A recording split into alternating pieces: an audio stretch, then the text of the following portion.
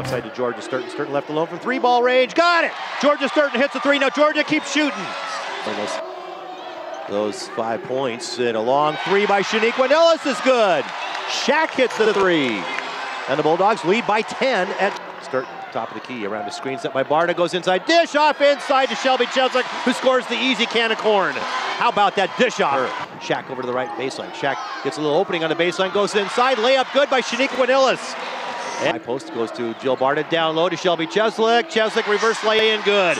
Inside, the Zags have the ball inside to Shelby Cheslick. Cheslick, yes! Chelsea Waters to Shelby Cheslick. Cheslick with the bucket. Cheslick now with 10 points in the game.